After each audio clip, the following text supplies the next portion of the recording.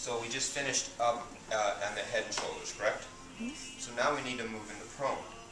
So there's a lot of, well not a lot, but there's some ways of efficiently transitioning and having the person move into prone. And the one I've been using the most is this one. So could you turn over please? So that works pretty well most of the time. Now, you know, a couple of things when the person is in prone, you might, this might be a bad position for them with their head turned to one side. So what we've done in the past is put like a bolster or a pillow underneath the chest, use the face cradle to keep the neck neutral. So we'll look at all those different options next time. I just thought this afternoon is I wanted to show you some general back loosening and then have you exchange and do that, and then we can end class because it's been a nice full class. You've done a lot of technique. I don't want to overburden you if I haven't already. So in this position, so we're going to start with the back. Arm position is important. Would you like a bolster underneath your ankles? Sure, why not?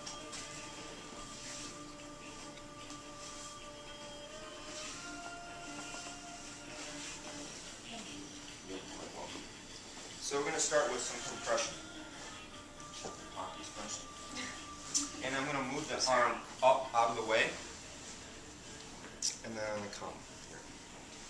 Just as a little something, with the arm in this position, this is how we're going to do the yang meridians next class of the arm. Because there's 3 yang meridians of the arm, and they start in the hand and go through the arm and end here, so this is a perfect position to access those yang meridians. But our intention here is for the back, so we're coming about halfway between the neck and the sacrum. That we're feeling for the spine, and we're going to be reaching across the spine. So we're going to use the palm of our hands, and this top hand is called the mother hand, and it's stationary. And it goes in between the spine and the vertebral border of the scapula. And it stays stationary. And this other hand comes right below, and you have the person inhale. And on the exhale, you're compressing down and away as you rock up on your knees. So you're letting all your body weight come in, leaning in on the exhale. So you keep your arms nice and extended, and you're leaning in on the exhale. So you get that sense of not only compressing down, but slightly away from the spine, creating some space. And you want to take that compression onto and include the sacrum, because when you start looking at the bladder meridian, you'll notice how there's the bladder meridian runs through the sacrum quite a bit. So, and then you want to pick this hand back up and do it again.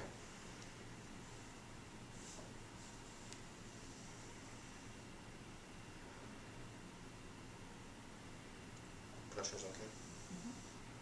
Rocking up on your knees is pretty key because it allows you to let your body weight sink in. Now, depending on your height, if you're taller, and you can check this out, it might behoove you to be away from the body a little bit.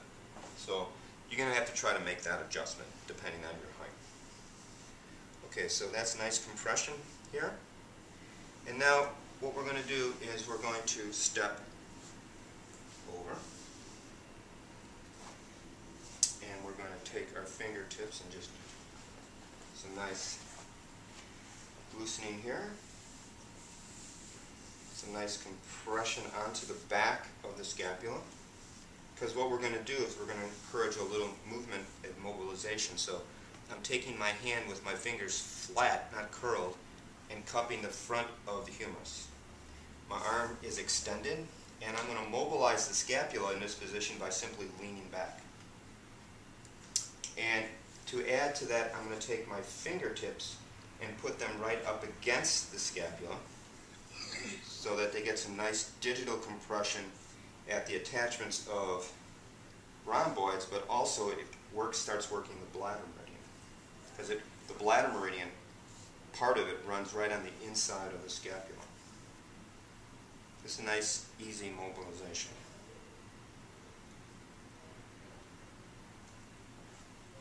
Okay. And then we're going to switch hands. So this outside hand does mobilization. Now I'm going to switch hands.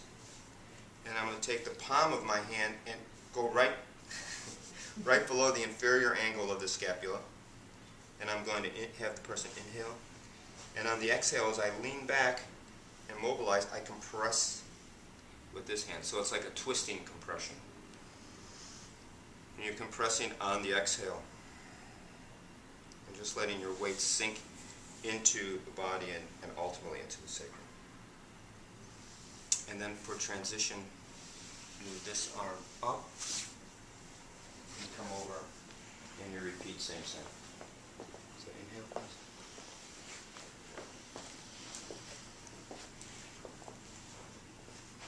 When you're doing this compression, and the top hand stays stationary, but you want to try to get even pressure between both hands.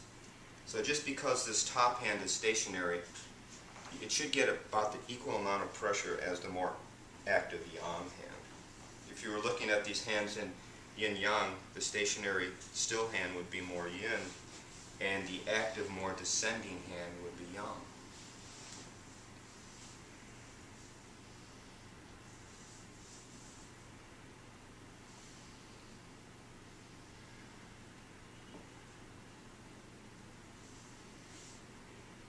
Taking that compression down and including the sacrum. And you're going to step across. Bring the arm back. Could you turn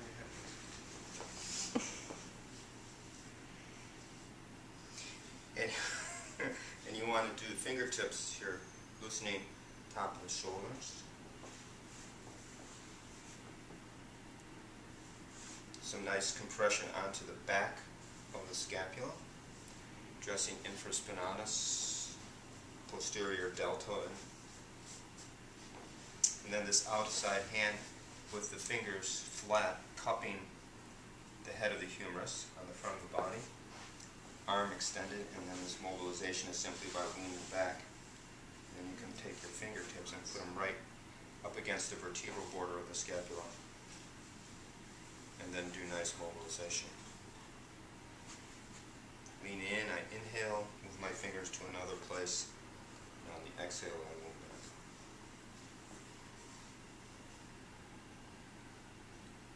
Switch hands, and I use that mobilization and compression.